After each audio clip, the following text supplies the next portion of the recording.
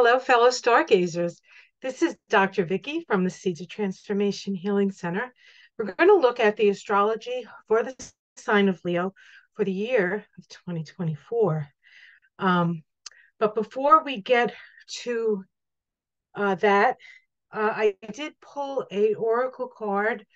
The deck was sitting there and spoke to me and said, "Pick me, pick me." So I picked a card from the Soul Flower Plant Spirit Oracle by Lisa Estabrook. And this will be for an energy for the whole year for Leo. And I did select a card and I got Iris, which is inspiration. So this is the energy for the whole year for you, sort of thing to pay attention to, Leo. It says Iris encourages you to cultivate the beauty within so you can better create and express in the world around you. Her deeply restorative energy helps to revitalize your connection to divine guidance, helping you to discover your true passion and allowing inspiration and creativity to flow. And that's really good news. And also, 2024 is an eight vibration, and in the tarot, the eight is the Strength card, which is the card associated with Leo. So it's going to be a very self-expressive year, anyway. And so the Iris will help to um, inspire your creativity. Okay, let's go right to the astrology here, and just give me a moment. And okay, here we go. All right, so we're looking at the sign of Leo. Leo is fixed fire. The mantra for Leo is I will. And the ruling planet, of course, is the sun.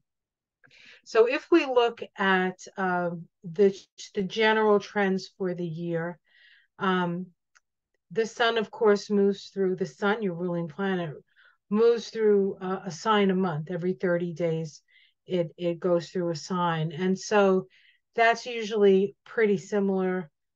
In general, we start the month off.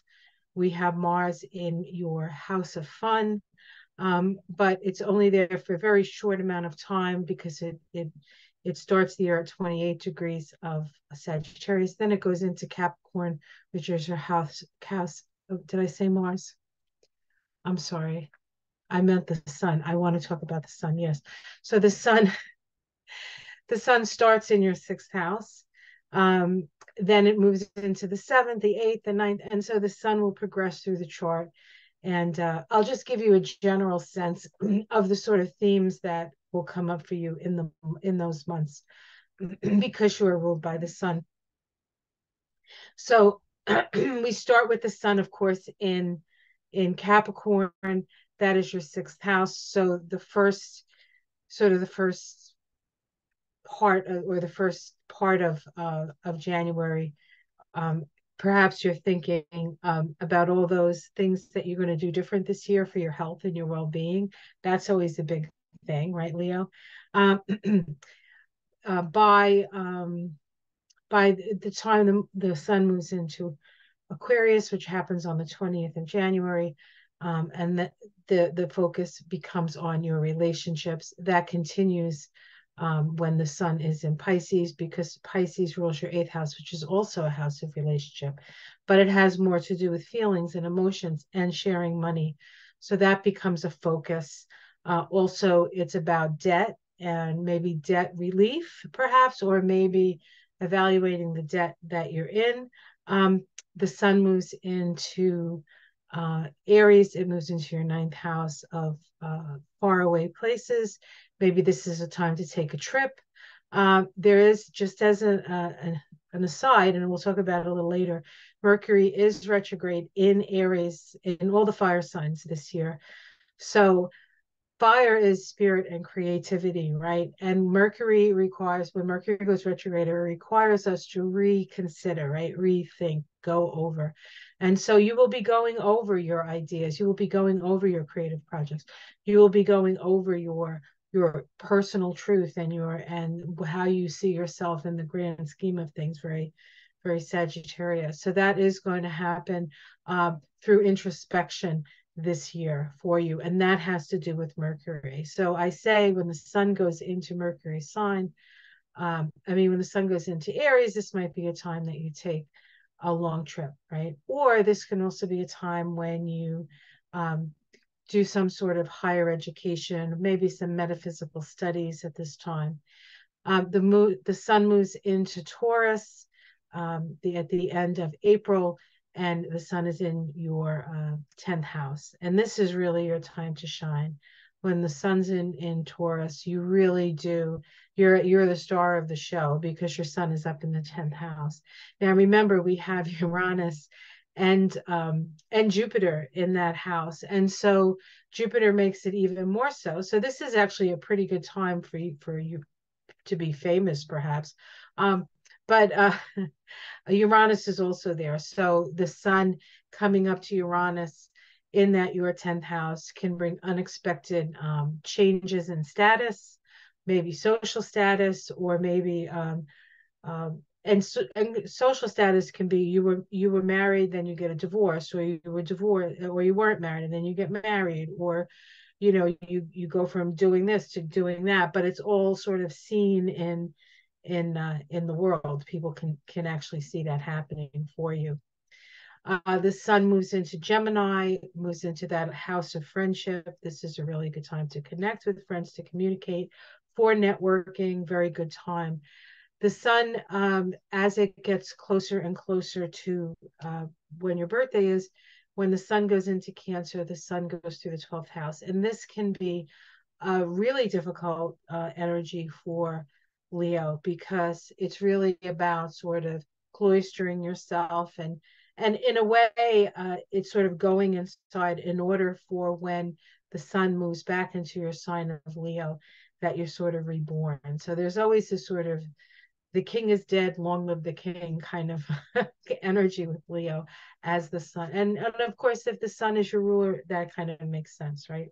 All right. So I talked a little bit about Mercury retrograde. As I said, Mercury's retrograde mostly in fire. It does have a little bit of retrograde in Virgo before it goes back into Leo. But I'll give you the dates on that. The first Mercury retrograde happens in Aries this year. It starts, of course, on April Fool's Day, April 1st, goes to the 25th of April, and it moves from 28 degrees of Aries to 17 degrees of Aries. So that's the area of Aries that has Mercury go over it 3 times. So if you happen to have planets there, even as a Leo or a Leo rising or a Leo moon, you might have planets in Aries. We know that Mercury is going to go over those 3 times. The second Mercury retrograde occurs on the 5th of August, and it goes until August 28th. That one starts in Virgo, 4 degrees of Virgo, retrogrades back into Leo, all the way back to 22 degrees of Leo. So if you have anything between 22 degrees of Leo and 4 degrees of Virgo, we know that Mercury is going over that area of your chart 3 times. And then the third time, we have retrograde completely in the sign of Sagittarius, which for you, Sagittarius is your house of children. It's your house of creativity. It's your Leo house. It's your house of creative self-expression. You might have to edit what you have said or what you plan to say, okay, at this time. And this is from 11/26, which is right around Thanksgiving, right, till December 14th. So between Thanksgiving and those first couple of weeks of December, when everybody's doing the Christmas shopping or their holiday shopping, we have Mercury retrograde in Sagittarius. Hopefully that prevents us from overdoing it, because Sagittarius has a way of like being super positive. But when it's retrograde, perhaps we'll be a little bit more frugal and think, well, maybe I shouldn't get that spectacular gift for that person. Maybe it's not in my budget as it was. All right. So that's going on. Now Mars, the planet of energy, pretty much goes directly through all the signs. It starts at the latter degrees of Sagittarius, and then goes all the way to about 6 degrees of Leo, or is it 6 degrees of Leo? Hold on, let me see. I don't want to tell you incorrectly. Where is it? Seven. I was close. 7 degrees of Leo. And it stations retrograde on the 6th of December. So we do have a Mars retrograde, but the majority of that retrograde is happening. Um, well, I guess half and half is happening in the end of the year and then the start of 2025. So that Mercury retrograde is a little bit of a bridge between this year and next year, 24 and 25. And it does retrograde back into Cancer. And so for you, this is a little bit challenging because Mars just gets in your sign, 7 degrees, and then it starts to retrograde. And it's going to retrograde all the way back. Um, let's see, do I have this? Where is it retrograde? Oh, I don't have it. Okay. Because it's the next year. I didn't write it down. But December, Mars goes retrograde through your first house, and then in 2025, it moves into your 12th house. So the beginning of 2025 is going to be a very actively introspective month, and perhaps quite emotional, with a lot of family karma stuff, I think, coming up for you, because Mars will be retrograde in Cancer, in your house of karma, and Cancer is always has something to do with the family. So there's going to be some family issues for that, but that probably won't really kick in until 2025. So you have a whole year before we get there. So let's not even worry about that. All right, Jupiter. Jupiter is in Taurus as we start the year and stays in Taurus to the 25th of of um, of May. Now it went into Taurus in May of 2023. So it spent a whole year and will be spending a whole year in Taurus. And then the first sort of pretty much the whole first 5 months it's in Taurus. And for you, Taurus is your 10th house again. So this is expansion of your understanding of people seeing you. This is a very potent time for you. And then it moves into Gemini on the 25th, and then it's moving through your house of goals and networks and friendships. So there's an expansion of all those things at that time. Actually, Jupiter really does actually like being in this part of the chart. It likes being in the 10th house. It likes being in the 11th house, and it really likes being in the 12th house. These are the most collective, this is the most collective part of your chart here. And so when planets are moving through here, um, there's a feeling of sort of fated destiny towards, being out there in the world, so to speak. Okay. Saturn spends the whole year in Pisces. It starts at 5 degrees of Pisces, 4 degrees of Pisces, moves all the way up to 20 degrees of Pisces, and then it goes retrograde. It goes retrograde at the end of June, June 29th. And then it actually goes as far retrograde as 12, 13 degrees. So it goes from 19 to 13 degrees and then comes back, comes direct. And let's see, when it leaves at the end of December, it's at around 14. So Pisces, Saturn in Pisces from about 3 to about 20 degrees this year. And so if you happen to have planets in Pisces in those degrees, we know that Saturn is going to be affecting them in some way. And of course, Saturn is the planet of karma. It's the planet of testing the limit, just testing. Saturn is a great tester. And it is your 8th house. And your 8th house is your shared resources. It's your debt. It's the debt that you carry. It's your desires. It's death, really. Death. It's debt and death. It's also transformation. It's an emotional house. And so I'll tell you, Saturn moving through the 8th house is not easy. I remember the last time Saturn moved through my 8th house, and it was not easy. You also have to watch out for being audited during that time, because Saturn is the sort of the what do you call that? The one on the adding machine, or the checks off all the boxes. Did you do this right? It's the rule of law, really, Saturn. And so if you're if that's been a little bit dicey, this is not a good time for you. And in point of fact, Donald Trump is a Leo rising, and Saturn is sort of moving. Although, let's see, is Saturn in that house yet? See, I don't think Saturn is in that house yet. Saturn is still in the seventh house, but then it's going to move into his eighth house, and that's when I think we're going to see even more stuff when that happens. But we have time for that, and we may not even care at that point. Um, but that's happening. That's happening. Uranus is in Taurus, remains in Taurus all year in that 10th house. Sudden changes of fortune, perhaps. Maybe the rug gets pulled down from under you, or maybe there's a sudden download where you're like, where'd that idea come from? So we can have brilliant ideas with this, but Uranus in its nature wants to free us, and so if we're not willing to be freed from situations, it'll do it for us.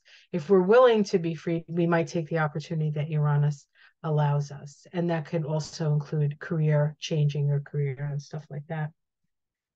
Neptune in Pisces, staying in that eighth house as it has since 2011. It's there for 14 years. And then Pluto, the story of Pluto. Last year we had a taste of Pluto moving into Aquarius, and we get a taste again, only this time we're really we're like diving into Aquarius and then gently coming up for into Capricorn for a couple of months, and then boom, we're in Aquarius for the next 20 years. So for you, the Pluto moves from that sixth house of work and service and health, and moves into your house of relationship. Again, it moves into Aquarius on the 20th of January, moves back into Capricorn for a brief stay on the 3rd of September, turns retrograde while in the last degree of Capricorn. It only spends all the time that Pluto spends in Capricorn is within the last degree of Capricorn. And then it turns around, it goes direct on the 12th of October, and then by the 20th of November, happy birthday, President Joe Biden, it moves out of Capricorn and into Aquarius, and there it stays. And so 20 years of Pluto moving through your house of relationship, guys. So things should be interesting. Remember, it's the house of marriage. It's also the house of open enemies. It's the house of business partnership. And Pluto is always about transformation. So things change. Things change for you. All right, let's see. Is that anything else? Oh, the nodes of the moon. I didn't talk about those. So the nodes of the moon, the north node is in Aries, which is a fellow fire sign. So there's a nice flow of energy from Leo to Aries. The north node in your chart is moving through your ninth house. So this is a time to sort of move forward courageously into perhaps a new perspective on the world, as it were. Or maybe this is time for you to teach your class. Get out there and show people what you know and share your understanding. We do have the south node in the third house, letting go. That's the letting go point. It's in Libra. So perhaps we need to let go of a few relationships or the way we relate to something. And the third house can be siblings. So if you have a relationship with your sibling, maybe it changes or maybe it needs to change. We do have the eclipses on the nodes, of course. That's always how it goes. And so we have two eclipse seasons. We have one in March, April, and then we have September, October. The ones in the spring are North Node eclipses. So it's about moving in a new direction, in the direction of Aries. The South Node eclipses are about letting go. And so that's going to be more of a let go. Now let's take a look at these eclipses. The first thing we actually get a lunar eclipse, a lunar eclipse first. Full moon lunar eclipse at 6 degrees of Libra. So the moon is on the south node. and the sun is on the north node. You determine whether it's a north node or a south node eclipse by where the sun is, okay? But the full moon is on the node, on the south node. So there is something being released. And then we have, so something is leaving. And then we have the new moon solar eclipse on the 8th of April, and that's occurring at 20 degrees of Aries. So if you happen to have anything at 20 degrees of Aries, you're having an eclipse.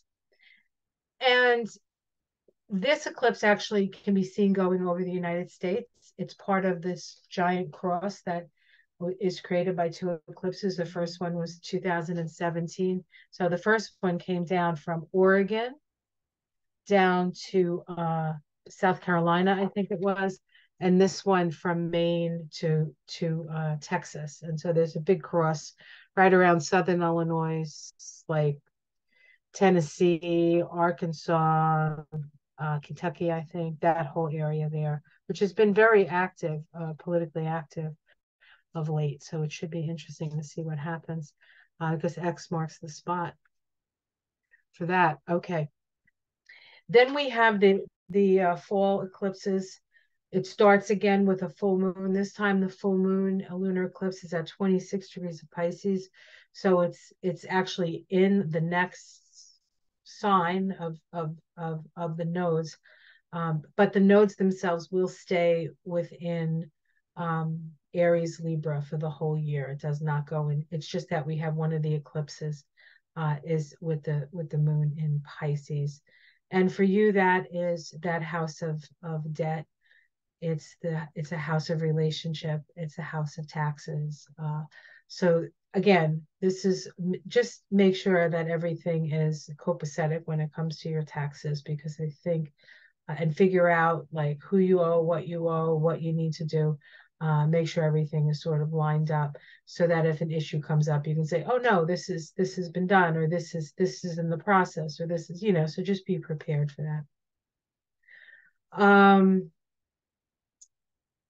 And then we have the new moon, and the new moon is in Libra. It's on the 2nd of October.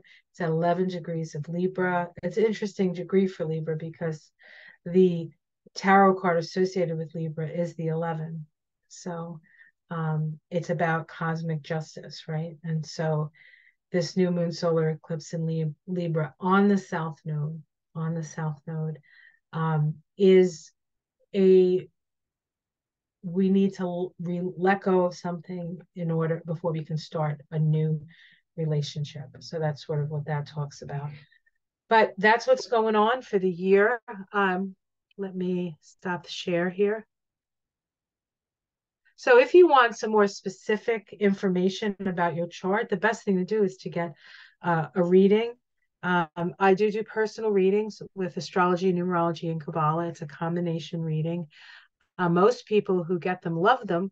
And even if you've had readings in the past, this one will it's very interesting. If you want to know what those might look like, you can check out any of my in the news segments, because I do some of that little magic in the news segments.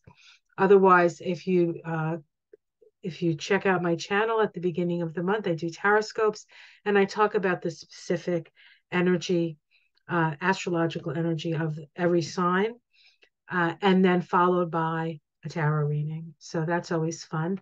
And if you want to know what's going on on the day, I every morning I go out mostly into my garden, and I talk about the stars and what we can expect for that day. So lots of things on the channel. I would appreciate if you gave me a thumbs up, a like, subscribe if you would. If you really want to support me in a more sort of nuts and bolt way, I don't know how to put that. There's another expression, I can't think of it right now. I should script these things because I always like just talk right off the top of my head. But if you'd like to support me, I do have a Patreon page. There is a link below. For as little as $5 a month, you can help support my work. And I love doing this, and I hopefully people are finding it helpful. And if you happen to be one of those people and you want to consider supported me, that would be greatly appreciated. Otherwise, as I said, a thumbs up, sharing my video, and your attention is important as well. So thanks very much. All right. Well, have yourself a wonderful year. I will see you every month if you want to see me, every day if you want to hear me. Until the next time I see you, have a wonderful, wonderful day, and namaste.